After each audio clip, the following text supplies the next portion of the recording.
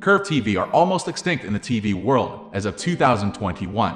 Although they were easily available in the mid-2010s and Samsung offered a healthy selection, only a handful of models have curved screens now.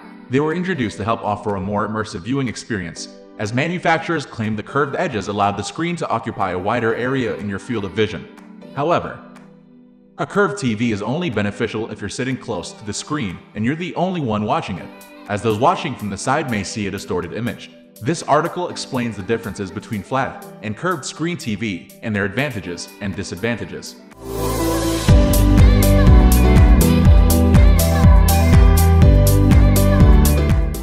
Viewing angle. Both flat and curved screen TV have their own advantages and disadvantages regarding viewing angles. However, the panel type affects the viewing angles more than the curvature, so that means two TV with the same panel type, regardless of their shape, should have the same viewing angles. However, the flat screen loses its image accuracy uniformly across the screen. This means that if you're watching from the left side, the left edge looks as inaccurate as the right edge.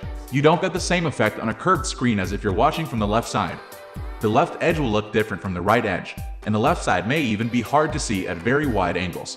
A curved screen can be advantageous if you sit really close, especially if you use it as a PC monitor. On a flat screen TV with narrow viewing angles, the left and right edges appear darker and washed out if you sit too close. However, the curved screen helps bring the edges within your field of vision, so they may not appear as inaccurate. Due to their shape, flat and curved TV handle reflections differently. Light on the curved TV is stretched across the screen, covering more space. However, reflections are harsher on the flat screen because of how it reflects directly back and doesn't stretch across the screen. Some people may simply prefer the reflection handling on curved screens more, but choosing one over the other really comes down to personal preference.